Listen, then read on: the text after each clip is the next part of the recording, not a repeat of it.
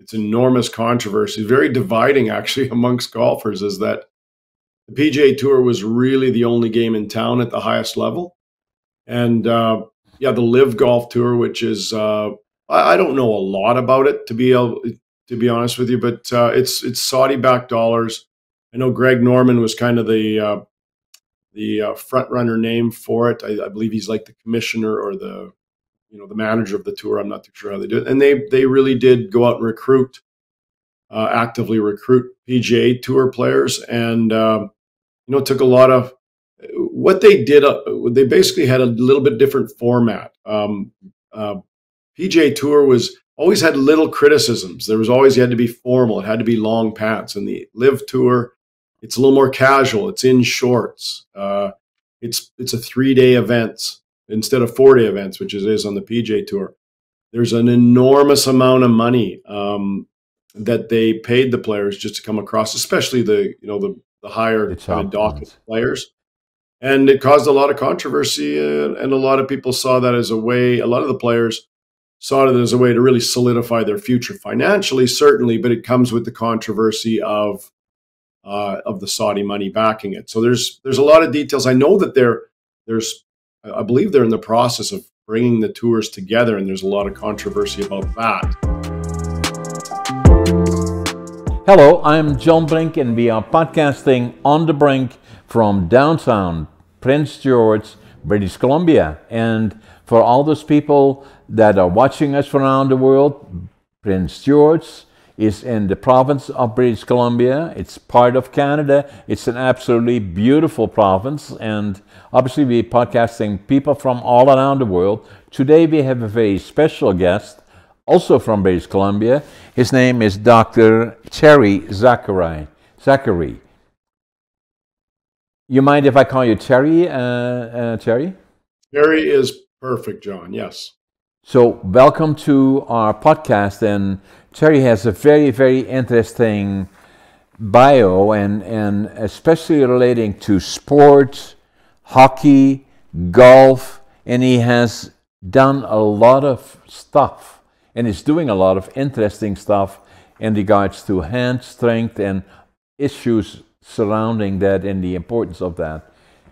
Terry, tell us a little bit about yourself. I know you're in British Columbia. I believe you're in Langley, just close to Vancouver. Tell us a little bit about where you're from, and then your background, and then what you're doing today.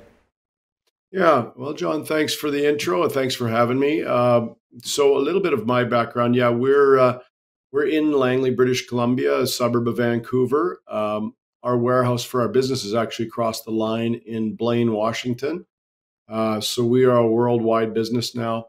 My background, as you alluded to, is in sports. I was a bit of a sports junkie growing up. Being Canadian myself, we started, my first love was hockey. Grew up playing hockey. Then I got interested in golf and basketball. And John, I would say kind of, golf won out. I was really curious about details. And I don't know if that attracted me to golf or if golf attracted me to details. But I ended up playing. I was a pretty high level college golfer. I won a lot of tournaments in college. And when it was kind of time to graduate, I'm a sports chiropractor by profession. So I think even golf and the details of golf got me interested in how the body works and how it moves, and therefore was a pretty natural progression. Exactly. Then there came a time in my life where I was actually in practice, and I thought, life doesn't go on forever. My dad had actually passed away. And I said, well, I'm still young enough. I've got a practice to fall back on. I'm going to take a run at professional golf. And that's what got me really into what I'm doing today around the world, that I'm more known for is really studying grip. And I saw that there's a lot of problems in grip in sports. And how I found that is I traveled with professional golfers for 3 years. Before that point, John, I had treated a lot of different athletes: hockey, golf, tennis, a lot of grip sports. And I saw a lot of elbow and carpal tunnel and wrist problems. and I saw that not many people had a clue about golf, or excuse me, had a clue about grip, including the people that had grip products on the market. They just didn't Right. understand the mechanics. When I got into golf, even though I didn't make that PGA Tour, John, we've got many Canadians that did, even some friends that I know that played on the PGA Tour. Um, I wasn't really a good enough player to make it that way, but I saw the inside workings of repetitive grip sport like golf, and it really taught me about everything. Now, PGA golf is just about, for all those people watching us that are not familiar with golf, it's just about to the very highest level that you can get in golf. And is a lot of money involved, and in people that are at that level can make a lot of money. PGA, what does it stand for again? Professional Golf Association. So yeah, so John, the PGA Tour is as big as it gets. That's where the Right. best players in the world are.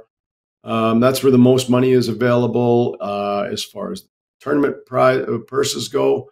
It's also where the most exposure is. So you'd see the biggest endorsements from companies on their golfers and stuff. But golf's interesting on its own that way. Is that it's almost like having, I would say, like having a rock band. You struggle and you struggle and you struggle, and if you make it big, you make it really big. But it's very difficult. Very few people make it to the top, and the people that do, I certainly have a lot of respect for the male PGA players, and the female LPGA players are the best of the best in a really difficult pursuit. But my benefit was that I got to see mini tour players, like smaller tour players. We actually have a Canadian tour as well, which is a very difficult tour to make it onto as well. But again, that's a stepping stone for the PGA Tour. But to follow Right. the PGA, these professional players around that made it and didn't make it, you learn a lot about the physical training involved in grip and keeping a grip strong and balanced. Now, correct me if I'm wrong, Terry, that was there not some controversy about the PGA or the golfing or organizations that Saudi Arabia got involved in it? Yeah, yeah. So, John, that's the most recent. It's enormous controversy, very dividing actually amongst golfers. Is that the PGA Tour was really the only game in town at the highest level, and yeah, the Live Golf Tour, which is I don't know a lot about it to be honest with you, but it's Saudi backed dollars. I know Greg Norman was kind of the front runner name for it. I believe he's like the commissioner or the manager of the tour. I'm not too sure how they do it, and they really did go out and actively recruit PGA Tour players, and took a lot of what they did. They basically had a little bit different format. PGA Tour was always had little criticisms. There was always, you had to be formal. It had to be long pants. And the Live Tour, it's a little more casual. It's in shorts. It's a 3-day event instead of 4-day events, which it is on the PGA Tour. There's an enormous amount of money that they paid the players just to come across, especially the higher The kind of top docket ones. players. And it caused a lot of controversy, and a lot of people saw that as a way. A lot of the players saw it as a way to really solidify their future financially, certainly, but it comes with the controversy of the Saudi money backing it. So there's a lot of details. I know that I believe they're in the process of bringing the tours together, and there's a lot of controversy about that.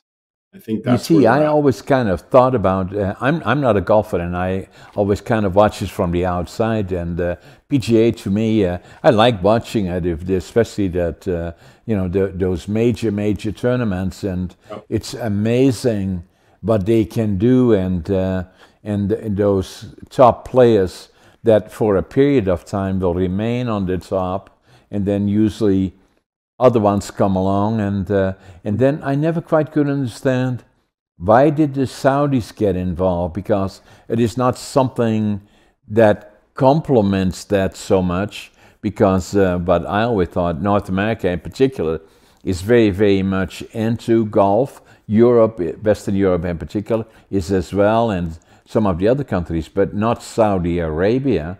And I never quite could understand as to why would they, other than it is for money or their name or showing the Saudis taking leader positions in a major sport like that.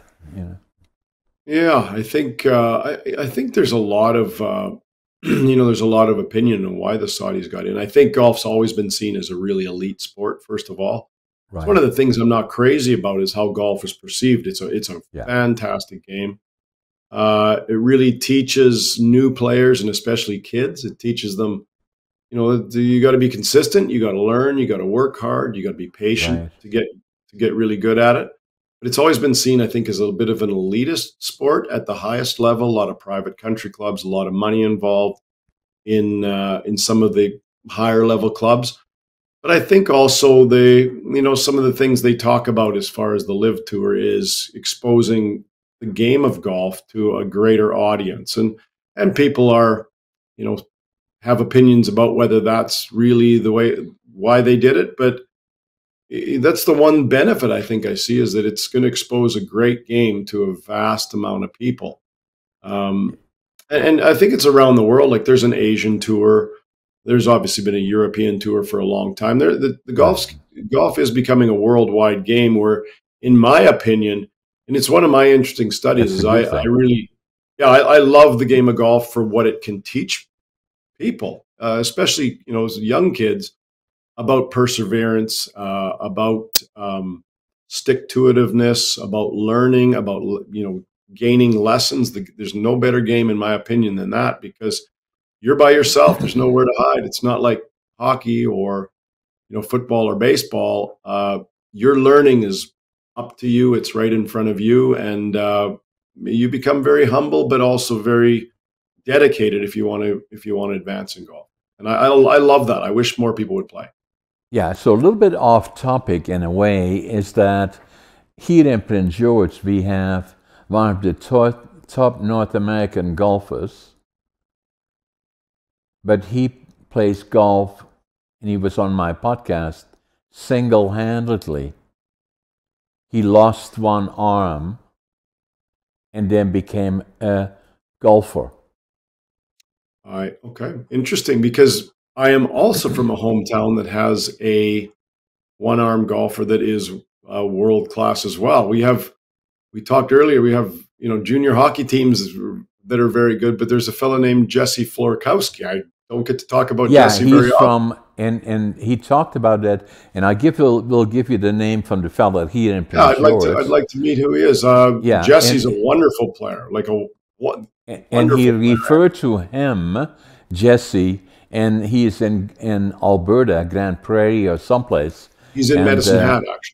Yep. in Medicine Hat, yeah. So That's so I had him on my podcast. I will give you the podcast number, yeah, I'd love before to. our show is over, and but it was amazing to see, some of the things that he said, the technique, hand strength, and all of that are very, very major, and it's also part of golf that is becoming more and more worldwide. So Yep. he was going to certainly all through North America and in BC and Europe. Where I think he was going to Barcelona or someplace. So I know but that we followed Jesse quite closely. I know that Jesse, I know they did a big production. I should get to know more about it, but I do believe it was on a major network. But they've been doing I know they've had I'm not sure exactly how they phrase it, but he goes to these amputee or one arm or these golf tournaments, and they played Pinehurst #2 in North Carolina, one of the best golf courses in the world, and they're playing great tracks, and the exposure is fantastic. And yeah, I know Jesse's family. I know Jesse a little bit, but he's also, I mean, he's a phenomenal athlete. He's like a very advanced bowler, a competitive college golfer when he played. What these guys are doing with one arm is really hard to believe. But it's again, it's one of those things where it inspires me because I think if the game is taken for what it is, it teaches you perseverance. It gives you an opportunity to prove what you think you can do. And you talk about these gentlemen that are out there shooting crazy numbers that nobody would even understand under these conditions of one arm, but that's the condition they know, and they persevere, and they don't create limits for themselves. And I think a lot of people put boundaries around themselves, and you Exactly. see some of these people persevere and are very successful in those what we perceive to be a handicap situation. I don't even perceive that anymore. No, It's and magical. this podcast that I did, it's probably a month ago. Scott will give it to me with the name and the podcast number. But the fellow was just absolutely amazing. And then the other part is that he lost his arm, but he lost more than that. He lost his shoulder as well. And so, he was on my podcast and sharing his experience, which were quite amazing. And then finding golf, and all of a sudden, but he was conscientious about, and he spoke about it very openly, but he was conscientious always about the loss of his arm. He kind of wanted to sit in such a way that it didn't put all the focus on that, those kind of things. But and then he showed with our guest that he was quite conscientious about it, and but then when he had the opportunity to go into golf and to become a very, very good golfer among other people that were similar to him, that still is today his world, we found that to be absolutely amazing.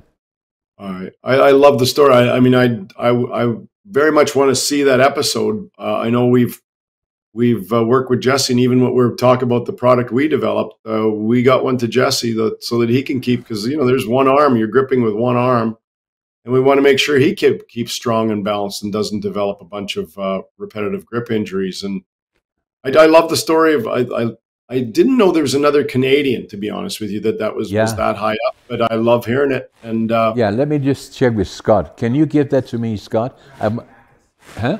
Randy Mackes, I'll write it down as well, guys. Yeah, and that was 193. So that was not all that long ago that we did it. Amazing, So anyway, what I found amazing about that, because it's all about that one arm, and I knew, from talking to him in particular, that it's about that strength, that grip, and how the grip is, and the position of the body, all those things in combination. Obviously, your specialty and many other areas as well is that was very, very interesting to learn and to listen to, because it's so immensely important for success. It's I find it to be a fascinating story on a couple of fronts, because mechanically, you're still trying to accomplish like the same things with the golf club, and you're still trying to get a golf club to release to a target. And I can see how it can work, but I can see how it would take a lot to control the club. And Right. but again, I've seen Jesse swing lots of times. I'll have to look at Randy, but the way he swings it, that club releases beautifully, and they just Yeah. it's what sports, it's what a passion is all about. It's to take you to places you can go, and then you got to prove that you can get there and eliminate all the negative about it, and just make it your own. So the business now that you are in, Terry, tell us a little bit about that. You got most of your training in BC, I presume, and then started building a career, looking at potentially golf, and obviously you were very good in a number of other sports, hockey, and all the other things that you were doing, and then looked at had potentially golf as a career, PGA, and then decided to, at some point to say, no, I'm going to go a different direction, especially with your, with your background in, how did you call that again? Your I was actually trained as a chiropractor. I did a lot of sports chiropractic, right, basic sports chiropractic. It was about 50-50, treating athletes, but always having a family practice mostly. But treating a lot of athletes just because of my relationships and my background right. around my community. So the business that you have now, then, that is based in the United States but is worldwide, what would be the focus there? Yeah. So even just through your introduction, what I did is I actually went to school in Iowa, John. Okay, So that's where I took my chiropractic education. I went to school in Iowa and I played on the golf team there. And a lot of interesting things happened to me that got me really cued off to begin with about grip. I'd always grown up in hockey and golf and basketball to take something and squeeze, kind of a squeeze only item like a tennis ball or a spring loaded or coiled gripper. I grew up that way, didn't question a thing. And then as you get into school, there was, then we study anatomy and we do dissection lab. And I always loved those things. I couldn't believe how well built these bodies of ours are and how intricate they are. And I always noticed that there was just as many muscles on the front of the hand that are closing the hand as there are muscles on the back of the hand and the wrist and the forearm and the elbow. It always was in the back of my mind, why are we only squeezing this? Like when we train our biceps, we're going to train our triceps. When we train our chest, we're going to train our back, right, et cetera, et cetera. And it wasn't until it was about, I think, my second last year of chiropractic school, we did a trip to Mississippi, Alabama, Georgia, one of our golf trips. And my x-ray professor wanted me to do a project for him to make sure I was doing some work while I was on this trip. It was a week trip. And he got me to compare tennis elbow, which is kind of yeah. a tendonitis on the outside of the elbow, and compare it to golfer's elbow, which is a tendonitis on the medial or inside of the elbow. So is this the And back of the elbow? yeah, so if you can see my arm all right, if this is Right, the inside of my elbow would be kind of the flexing or gripping side, and that's what right, they would equate to a golfer's elbow or medial epicondylitis. And if you look right, at the outside, that would be a lateral epicondylitis or a tennis elbow. And he wanted me right, to kind of compare and contrast. And I had textbooks with me, and I basically regurgitated what the textbook said. But to be honest with you, John, it always stuck in my mind, why aren't we looking at the finger extensor muscles? Because those finger extensor muscles are two of the five muscles that attach at that lateral epicondyle. So there's okay, wrist extensors, which is mostly what people think tennis elbow is. right, But there's also two major finger extensors. And your finger extensors are very active in grip sports. Whenever I grip something, I'm going to try to show you this. Whenever I grip something by squeezing, my extensor muscles are actually gripping just as much. And so my theory, even though I didn't say it on that particular report because I just regurgitated the textbook, at that time I said, why are people not training finger extensor muscles? Because they right, contract and they contract statically every time I grip it. And golfers are always gripping, but so are tennis players, et cetera. So are right, dentists, dental right, hygienists, et cetera, et cetera. But that was my first curiosity. It's when I first started asking questions. And then when I got into practice before I went on tour, I started uh, treating people that had carpal tunnel syndrome or tennis elbow or medial epicondylitis or all those things by training all of the muscles, the closing and opening muscles of the hand. And I started to see fantastic results. And I said, I think I'm right. Even though any there wasn't any research that proved me right until later on. We started doing a lot of EMG, surface EMG, and showing how active those finger extensor muscles are on grip. I don't now want to did get I too technical, but sorry, all did I eight. And so read you basically have, John, you have nine muscles that close the hand. right, They attach to the fingers, thumb, hand, wrist, carpal tunnel, forearm, all the way to the elbow. So Okay. those 9 muscles are really diverse in their attachments. But you also have 9 muscles in the back of your hand, the fingers, thumb, hand, wrist, carpal tunnel, forearm, and elbow that open the hand. And all 18 muscles, depending on what your grip activity are, all 18 muscles are active when you grip something. So Right. technically, if we take something and squeeze and squeeze and squeeze, we are actually shortening an already shortened muscle group. Because as we squeeze, we rarely do anything. When you and I pick up our suitcase, we never pick it with our on the back of our hand. No. We're always Yeah. gripping. And so Exactly. we're always shortening the 9 muscles that close the hand. So we're always shortening the thumb, the finger, Yeah. carpal Yeah. tunnel is always collapsing. We're shortening the elbow. So to take something when we're training and train those muscles more actually doesn't make a lot of sense. It's like telling somebody with bad posture to slouch more. It just doesn't. Ex- There's no mechanical thing. But nobody's really ever seemed to be in a position where they focus on those hand muscles and the related repetitive grip injuries. And I just So, happened to be one where I understood golf. I understood the right. muscles. I'm able to say, hey, something's wrong here. So if and I saw it in your bio there that you're saying 18 muscles and you just explained the 9 and the 9. Yep. Now, where are they? There are 9 on this side. So where are they? Are they the individual fingers? There are 2 to each finger, or Yeah. So when you look at well, it might get boring. I hope it doesn't get too boring. I no? I love like this. it. I no, yeah, Yeah. because But very very important. yeah, your finger muscle, your finger flexor muscles. If I ever can get my camera Yeah, yeah, straight I here. see it. Can you Yeah, see my finger mine? Yeah. flexor muscles, the bellies of the muscles, the actual bellies of the main finger flexors. The belly is actually attaches the belly is actually in the forearm and it attaches to your medial epicondyle. That's Okay. the bone right on the inside of your elbow, which is actually a part of the bone of the humerus of the upper arm.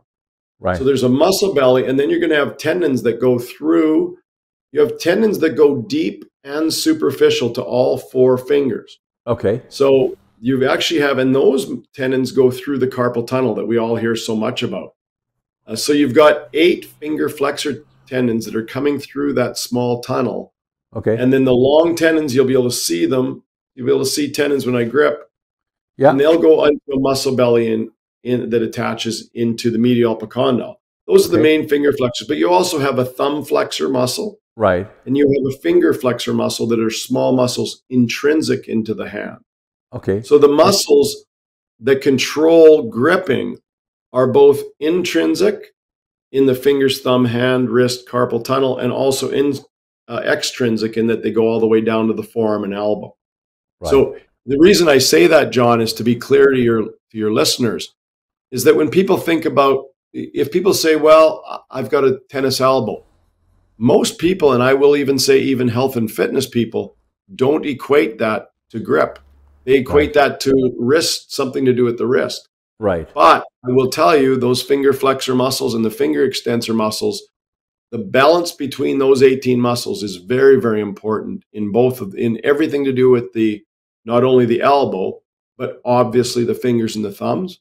And obviously the wrist and the carpal tunnel is a really big deal, because whenever you read about carpal tunnel syndrome, people say we don't really know what causes it, but I can tell you we work with it all the time. And as you train all the muscles through a full natural range of motion, you see carpal tunnel syndrome problems going away. You see the nerves start to function properly, and you see a stable carpal tunnel rather than it collapsing.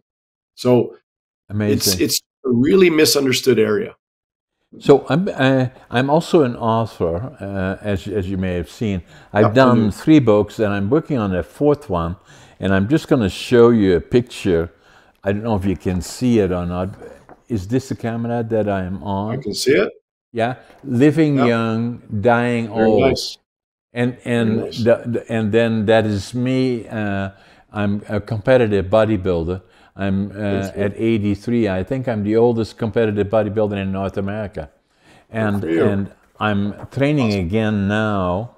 I competed bodybuilding and physique here in northern BC in 1917, 1918. I became, I was allowed to compete provincially, came in third in bodybuilding, second in physique, which qualified me for the nationals and the Arnolds. Fantastic. And then COVID came, and now I'm again training for it's now 2024 to probably in 25 again compete, nationally and at the Arnolds. And Arnold already told me he's waiting for me, and he said, "Yeah, we'll train together and take pictures together."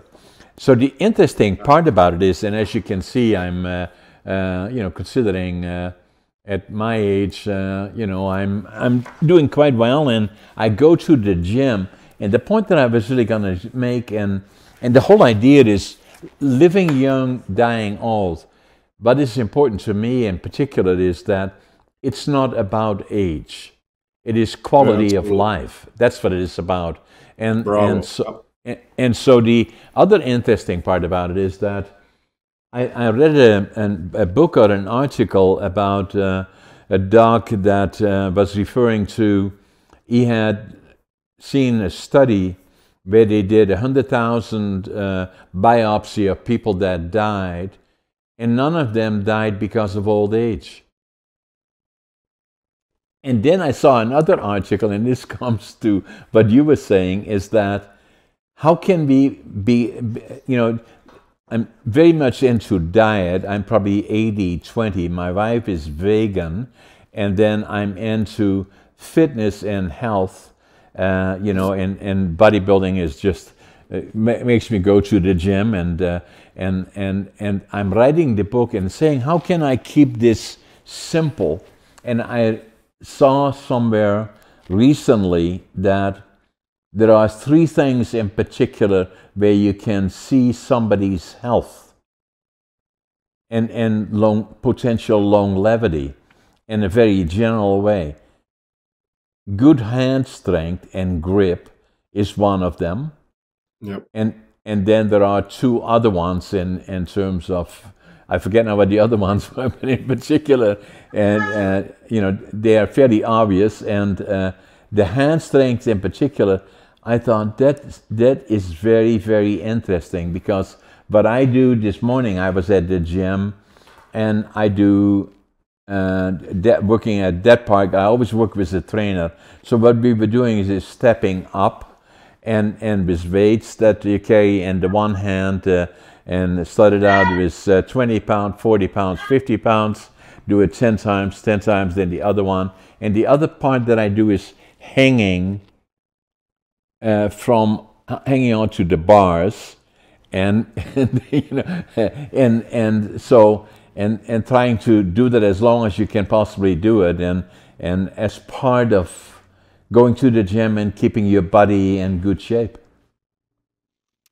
Boy, I've got a lot of thoughts on everything you said. And first of all, congratulations. I think one of the things that we hear a lot in health, and being a chiropractor, sometimes you don't really have any urge to comply with a norm unless it makes sense to you. Yeah. When I hear somebody say, well, I've got this problem and it's just age related, there's so many times where I just look at that and I say, that's completely silly, even though that's what you've been told. But in the lifestyles that we've supported, I think a lot of people don't know any better.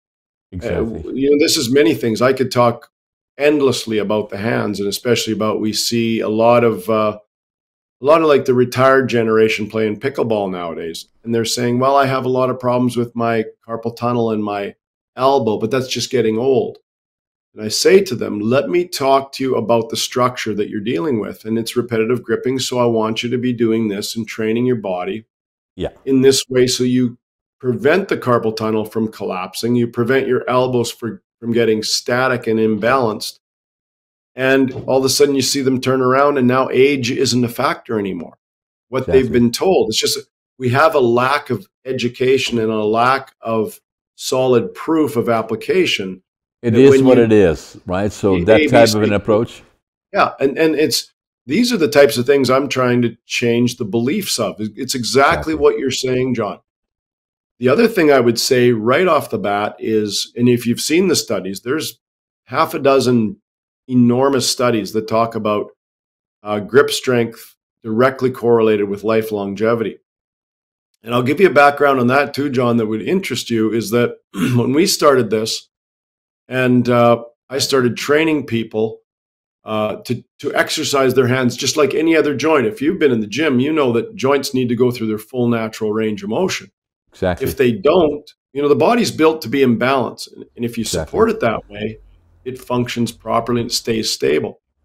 So as we started to bring people through their full natural range of motion with grip, and there's even one more step I'll tell you eventually about how we train grip, because the forearm muscles are very much involved as well. So we And talk they about are they if on I'm the gonna, side or? yeah, if I was to train you, John, in grip, I'd have you take our product, you'd close against the ball that we have, Yeah. you'd open and spread against the cord, but then you'd also do a figure eight with your wrist, because the wrist and forearm muscles need to also be trained through their full natural range of motion. Right. So that's one of the things we're looking at, is that when we first started training people that way, John, we started getting feedback that, wow, my elbow's feeling better, my hands, my wrist, my carpal tunnel is feeling better, but I'm also sleeping better. I'm also, I'm feeling less stress and all this. And I always thought, like, well, why is that? I thought because they have less pain, less imbalance, maybe that helps them. But we started to see, and it was through a naturopath where I saw his research in the UK. He talked about changing lymph drainage. He talked about stimulating lymph drainage.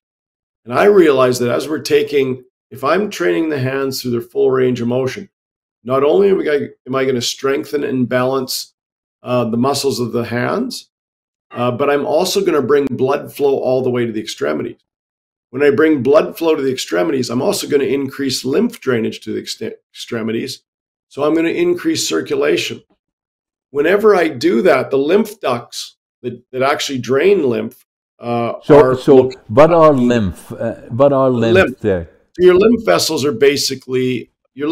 have a lot to do with it. What I would say, almost like a sewage system of your cardiovascular system. They get rid of smaller waste.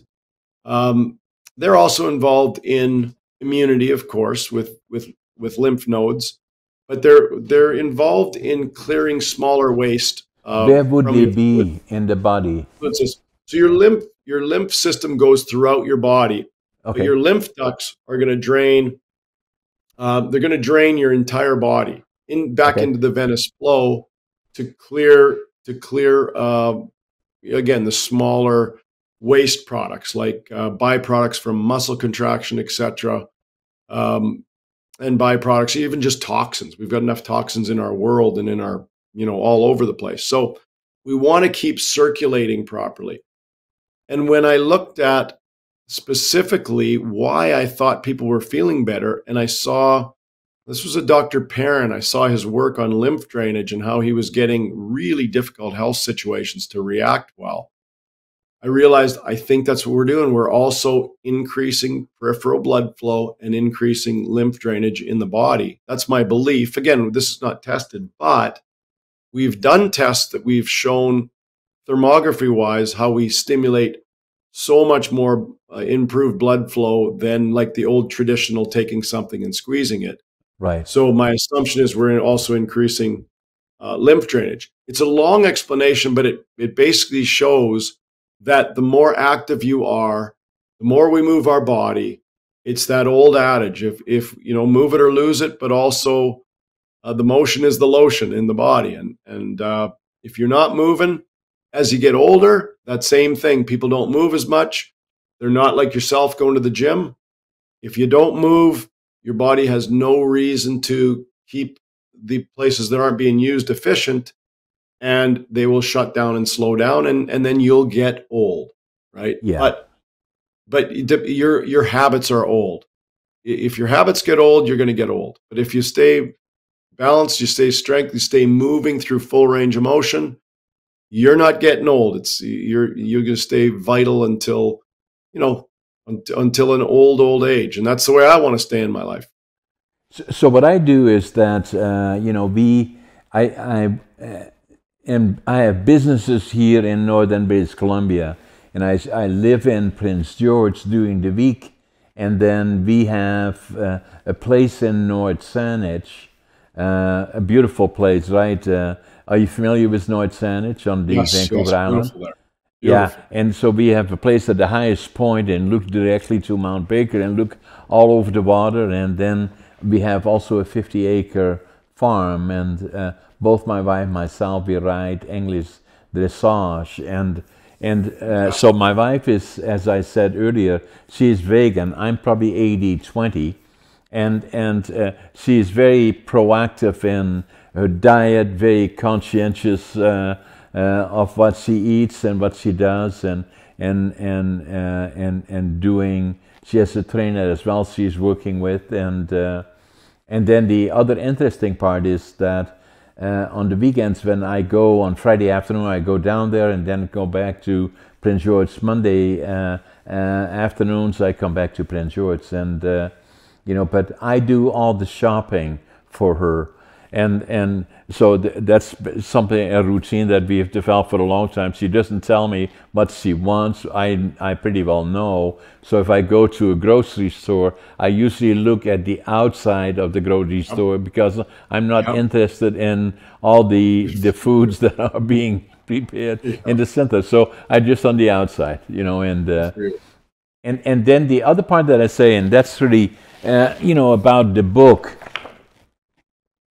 is that I say you don't necessarily have to go do what I do, go to the gym and become a bodybuilder and all. I simply do that because of it gets me to the gym. I enjoy it doing like that, but stay at least active. Even if you only stay active for half an hour a day, at least it will keep you mobile. But the other things that I believe are so, that's why your program is so interesting, is the parts with your hands. Stay active with them because they are a very, very important part. And it really got my attention when I did my interview with the one-arm golfer, and then the other one when I saw an article that said the 3 points in particular, hand grip strength, you know, it kind of already determines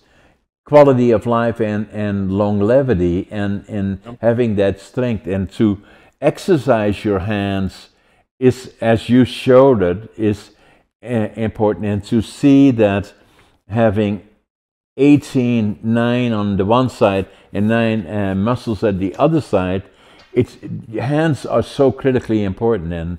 And so what I was doing in the gym is that I like to do chin-ups, and in order to do that, I need good hand strengths that allow me to kind of get to the point of doing chin-ups. But it does really a couple of things. It forces me to work on my hand strength and my arm strength, you know, so as part of it. The one thing I'd give you advice on is, or just a tip on, John, that as you're going there, and you're right, so doing chin-ups, first of all, fantastic exercise, obviously, great upper body, lat workout, great exercise, but you have to be careful because in the long term, so we deal with a lot of CrossFit athletes, we deal with a lot of bodybuilders, and if I'm taking a bar and I'm squeezing a bar, your hand strength, and I'm doing that as a hand strength exercise alone, you're still using those 9 muscles that close the hand are going to be the most powerful. Now, the muscles that open the hand are still contracting back here, but they're contracting statically. Obviously, if you're holding onto a bar to do a chin up and you went like this, you'd be on your butt. You know? Exactly. You'd fall down. Yeah. That's one thing I would just a little contribution I would do is you make sure, we're not asking you not to do chin-ups, but that's a repetitive gripping activity.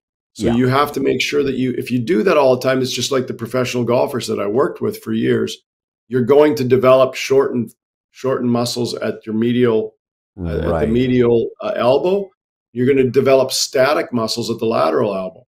Right. So we'll get you some of our product, because then you take your hand and you close, open, and spread, and make sure you offset the repetitive gripping. So you got to Right. keep those 18 muscles balanced. If this is all you're doing during the day, or a lot of people do kettlebells, stuff Right. like that, barbells, you're going to run into the same problem that I ran into with all the repetitive grip athletes. So And what do you do on the muscles, the 9 on the back? This one so, is, if you want me to, I've got a product here. I can pop yeah, it yeah, on to you and show it to you, because it's very yeah. simple. But everything you and I have talked about with just closing the hand Can and you opening, show it to spreading me, the hand. or yeah? I'm sorry? If you got it close by? Oh, I've got one right here. Okay. We'll do demos sometimes on Yeah. the show. So it's a really simple, almost, I'll say almost toyish looking product. But the people Yeah. that use it and know of it, they know it's Yeah. quite a difficult exercise. So all I do is I'm going to slip it on the thumb, and it's just resistant elastic band that goes in your thumb and your fingers this quickly. And the same thing that we just did, I'm just going to do it with the ball. So now the ball simply resists me closing. So I close against the Yes. ball, then I open and spread against the cord. So I So close against the ball. now you're working the Yeah, and 9 muscles you, on the back. exactly. Yeah. So when I open and spread, you can see I'm training through a full range of motion. We I used love to it. use elastic bands to do this, but if I use an elastic band, I can only open so far. And Exactly. you would know, we want to take the hand through its full natural, all muscles through Ex- their full natural range of motion. So exactly. when I use this, I can close against the ball and I can open and spread against the cord. I don't have to tell the user 3 or 4 exercises. They just simply close, open, and spread, and they train all 18 muscles through their full range of motion. But also, John, what we do if we're training athletes, like such as yourself, if there's somebody that does a lot of gripping, golfers, or we do a lot of workplace ergonomic stuff, we would have them close, open, and spread, and then we'd have them do a figure 8 with their wrist while their hands open. So close, open, spread, figure 8, because there's also 9 muscles in your forearm that position your wrist in whatever grip activity you're doing. So Exactly. there's 27 muscles of grip that, with that simple exercise, we can have them train all 27 muscles through full range of motion in one continuous exercise. And I don't have to show them, the 5 or 6 exercises I used to show them in practice, and they would get pretty bored on it. Yeah. When I treated professional golfers, they wouldn't do all the exercises that I would show them. They just don't have time. I was playing golf at the time too. I didn't have time to explain it. And when we developed Handmaster Plus, that's one thing I was kind of thinking, how am I going to get to teach these people properly? And I just, 3 o'clock in the morning, this idea comes to you, and then you just go, if I put this cord through a ball, I can train all those muscles from a proper resistance. And the Can you golfers, yeah, can you put this one on both hands, or you have to have a yeah, both different? hands, absolutely, yeah. Yeah. And And it'll how? have proper finger sizes for each hand as well. So you just turn it around one side, turn it around the other side. So it's left and right, but very easy to use. So if you're an athlete or you're a musician or you're in a workplace, you can train this very easily and stay strong and balanced. How many routines would you suggest? So if I got that, I want to get this, if I I'll had say, it, yeah. how many would I have to do? So we always recommend to our users that they would use it 1 to 3 times a day. Yeah. People ask how many repetitions they would do. We say you go until a comfortable fatigue. Yeah. And John, when you start with this, I want to kind of come back to what we were talking about life longevity. We want to stimulate as much circulation as possible in our body. That's what keeps us, it gets us nutrition, it gets us oxygen, but it takes away toxins, and it keeps us really efficient, and it keeps our internal cardiovascular system very efficient. Well, there's 9 muscles that we've never ever trained until we developed this. So now we're training those Exactly. the 9 muscles that close, the 9 muscles open, and 9 muscles that are in the forearm. Yeah. When you feel this, John, the first time you do this figure 8 exercise, you won't even believe it because none of these muscles have probably been trained through their No. full range of motion. No. So not only do we strengthen and balance the grip, the blood flow and the amount of circulation change that you'll see is pretty remarkable to new users. I find it amazing. So I want to buy one of those. We'll when we're done this podcast, we'll send you some. We've got a bodybuilder that's in his 80s. We'll send you one, and I want you to feel it. You'll also Ex- we also want we also this is the biggest change that we can make in people, John, requires education because most people still think this is gripping. Yeah. So when we can talk to people that do Including me. education like yourself, we want you to understand how important it is to change our thoughts about the hand muscles and Right. about the grip muscles. They're very poorly understood. This is something, whoever's watching the podcast, this is something whoever has, everybody should have this and everybody should be getting blood flow to their periphery and strengthening and balancing their hands. There's so many applications. So, no, we want the people that are educating health and fitness to understand this exercise because only a small portion of the population does. Have you got a website, Cherry, that people can maybe share with us for Yeah, they around the can go world? for this product, they can go to handmasterplus.com and they can learn all about it. We have lots of video links there. And for our main business is doczac.com. It's doczac.com. And there's also a link to Handmaster Plus in the doczac.com website. That's our business. And so that's a company that is working internationally with people in those particular areas, like hand strength for one, and in the Yeah. products that you use for that. Yeah, John, the way that the Handmaster product itself worked, like when we first started, you know that I was involved in athletics. So we thought Right. we're going to help a lot of athletes.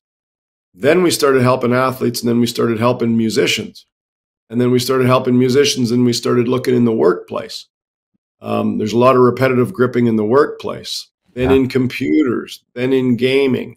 And we've just grown and grown, and we're still growing because we're educating people to do hand and grip training properly so they don't run into these repetitive grip problems. Um, so we're as busy as we want to be, and we continue to grow because there's so many markets that are grip dependent that we have a lot of these educational sessions to do with many different markets. So now I'm an entrepreneur, and so when you developed it, did you get a patent on it, or how did you protect it? Yeah. We have we have a patent on the product as well as a trademark on the product, um, and now we have as far as therapy distributors, so we've a very good relationship with probably 50 to 60 therapy distributors around the world. Uh, through that, I think IP protection is a really strong thing, but I think the relationships is your strongest thing. Right. I think you need them both. I think it's as we were developing, we got a lot of advice on making sure we had our patent protection, but also the stronger relationships we have and the work that we do with our customers, and we've worked a lot to educate people on how to do this. So we have very loyal partners as well, and it's a fun business. It's a rewarding business because we get to, even yourself, we get to speak with athletes, we get to speak with gamers and musicians and people I never thought I'd meet, and we get to tell them something that to me is basic, and to me now that we have Handmaster Plus, it's really easy to solve too. So once I can educate them, I can also give them a solution that is so easy to do. They don't have to memorize 5 or 6 exercises. Like when I was in practice, I used to show people way too many exercises, and they would have a hard time remembering them.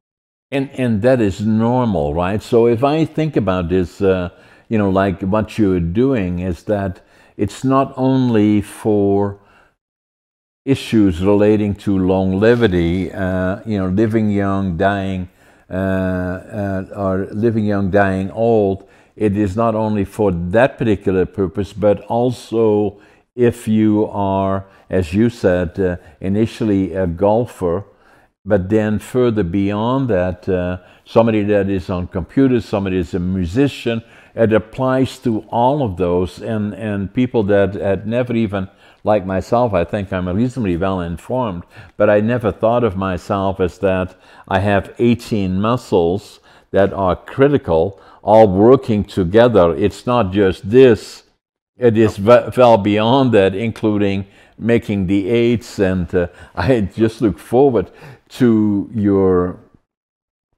Yeah, I think when you Handmaster. get John, I think when you feel it in person, you'll be blown away. And we've had that experience for a decade now of watching people when they first do the exercise and their eyes just light up.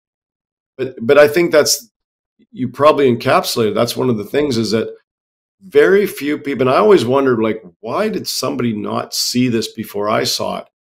And I just got into a circumstance where what I always loved was sports, and when I studied it, um, I saw that a little bit. I was a little bit cynical that, well, why are we not training the muscles that open? But it wasn't.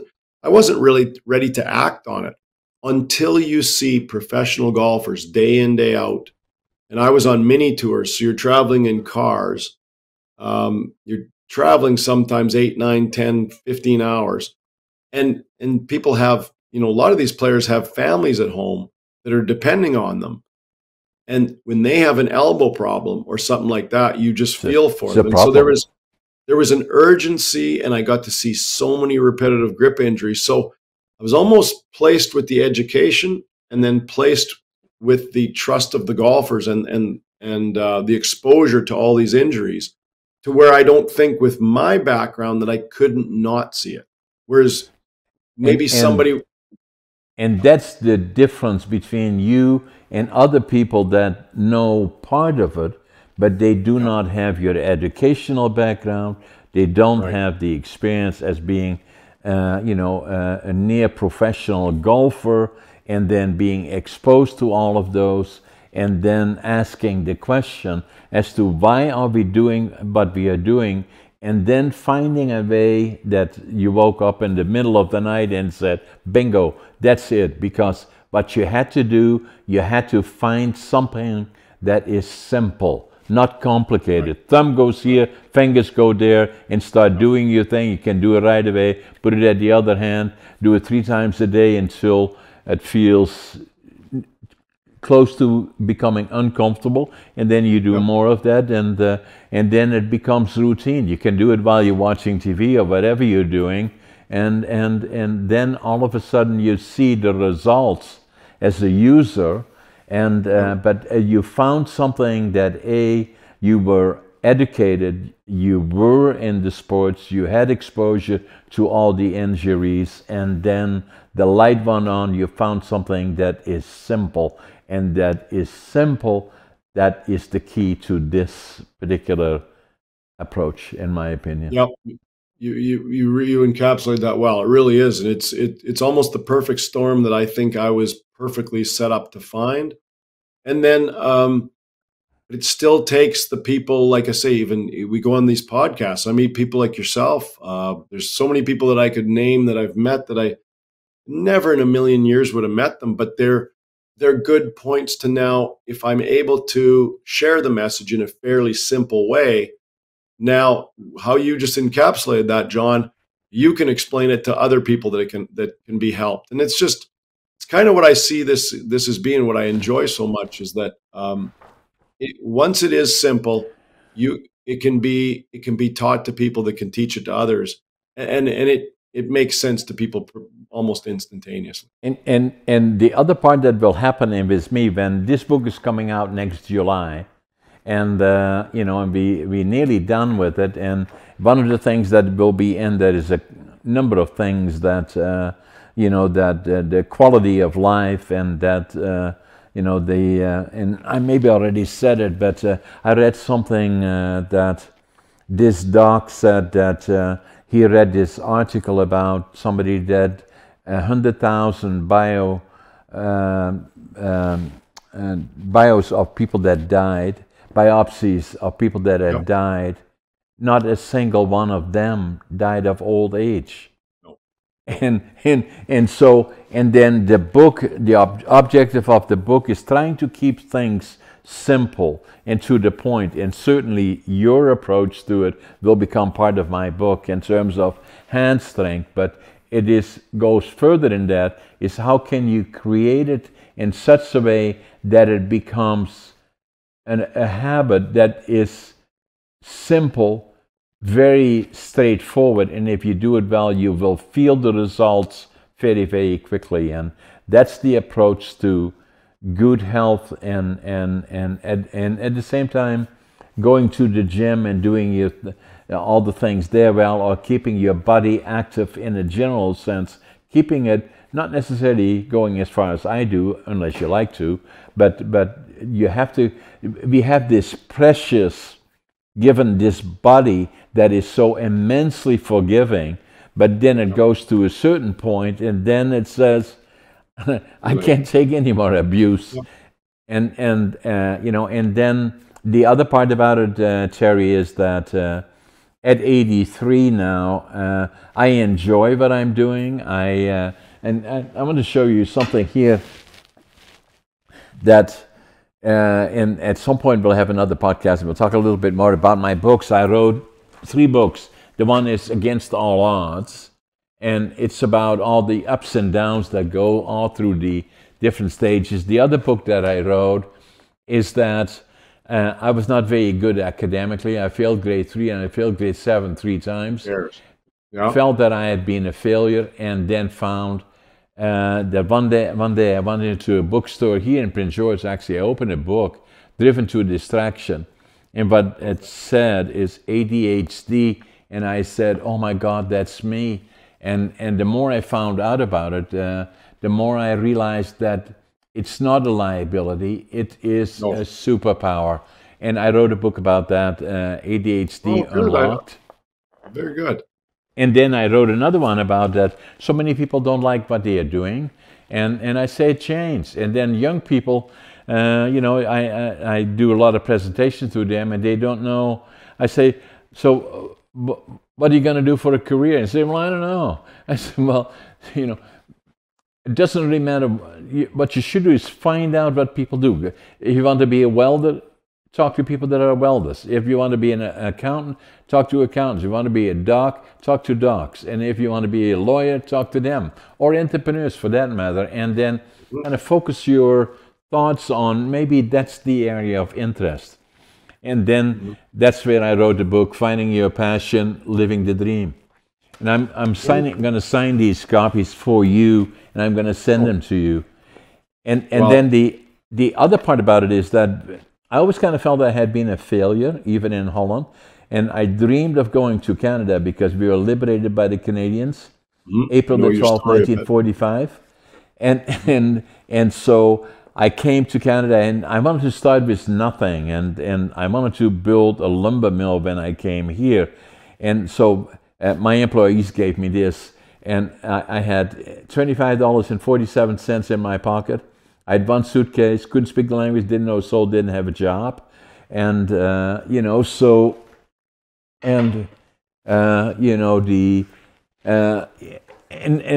then between finding that I had ADHD, that kind of changed a lot of things for me. The more I found out about it, the more I found that they thought that about 8% of the population are affected by ADHD. Not only me, but many other people feel it's closer to 20%, if not more. And it's a superpower. For successful entrepreneurs, I would think that it's probably as high as 40% of them being ADHD. I would agree. I would agree. You know, and I love it. But so I say ADHD Unlocked is also for people that are slow learners and or people that have been affected by trauma and you know. So anyway, I recommend that people read not only my book but other books about that. And then obviously now I'm doing the other one, Living Young, Dying Old, and you know, so and taking a different approach to health and hormones and all the other things that are new and different from our traditional medicine and just getting pills for all the things that you think, but try to Yeah. go to the core and try to fix the problems rather than taking medication Yeah. to hide it or Yeah, cover it you know, up. John, it's interesting what you say because first of all, I love what you're doing. Like I love, I could see your passion about it. That's the big thing is you have to live an exciting life, and people um, just often don't go towards the excitement, and I think we have to. But you said earlier that you know we've been given this blessing of a body that can do so many things. We're designed to do so many things, but we're just told a little bit of a fib about you know what we're supposed to be and what we could do, and I think entrepreneurs. We deal with entrepreneurs, and I speak on podcasts with entrepreneurs all the time, and it's like the only thing that's limiting you is sometimes what you've been taught. And I'm not Exactly. saying you know you need to learn for sure, but often we're Yeah. taught to be in a little box, and that little box could be one of the most harmful things that we do and Exactly. that we're ever involved with. So Exactly. you take your good learnings, but you certainly have to follow some intuition, which we've often been told is not to be followed. I know your history a little bit, John, and you're a person that I think a lot of kids should listen to and not be put into a little box. Exactly. And then the other part, Terry, what I say here is that, you know, we living in this beautiful country, Canada, or actually in North America, and then especially looking around the world, you know, how fortunate we are and how fragile it all is. And do not take for granted that things tomorrow be the same. It's so important to preserve this democratic system rather Yeah, than being in you know, the Ukraine and Russia and now in the Middle East, you know, that war is you know, a lot of people have the idea about war, this war, and then when the war is over, everything goes back to normal. That's not how it goes. It goes for sometimes a generation, sometimes two generations before things come back to a sense of normality. Even for myself, born during the early part of the Second World War, I was affected by PTSD and the inner child, the fear of losing the one parent that protected us. And do not take it for granted. And you know, and I believe that is very, very important. And bless every day that we are here in this beautiful, beautiful land. yeah. Well, I think we also have to work really hard to, you know, we talked about today to show the truth of how the hand muscles and the grip muscles work, but we need to continue to show the truth of what health and fitness is, and sometimes Exactly. those truths have been hidden from us for reasons that I think are a bit nefarious. And I think Exactly. the I people agree. that we're starting to get a bigger and bigger wave of professionals that are starting to speak about, hey, our body works best this way and that way, and most of them are very natural and available ways. And like I say, Exactly. they've got to be actionable. Like, you know, we put out a product now that the world is accepting very well, especially when they're educated about it. That's very actionable. But going to the gym is very actionable if you plan it. Exactly. Exercising, movement, walking, Diet. having a pet. There's just so many actionable things that will Exactly. really help your health. And Exactly. I think we've got to stay really speaking of things that are actionable and get away from this. You know, your health is from the outside in. Your health is from the inside out. And Exactly. we have to understand how important it is and be take take individual control of our lives. And that's democracy and that's freedom to me. Yeah, I agree, Terry. This was an amazing discussion. tell us once more your websites for those that want to follow you or get information. Yeah, so our main website is doczac.com. They can go to doczac.com, or they can go directly to Handmaster Plus, or they can just, again, search who our partners are and where they can get a hold online or in stores. And if anybody ever has questions, John, that any of your audience, they can get a hold of me at info@doczac.com, and I will answer all the technical questions for sure. They all come to me. Thank you very much, Terry. It was an amazing podcast and very informative. And I will sign the books, get them out to you tomorrow. And then at the same time, the podcast will be available within 24 hours. And for your guests that are watching your podcast as well. All right. Well, thanks for having me, John. I really enjoyed meeting you, and really glad we got this together. It was a thrill to meet you. Okay, and we'll stay in touch. Absolutely. I'll get some product out to you as well. Okay, thanks, Terry. Take care. Take care now, John. Bye-bye. See you.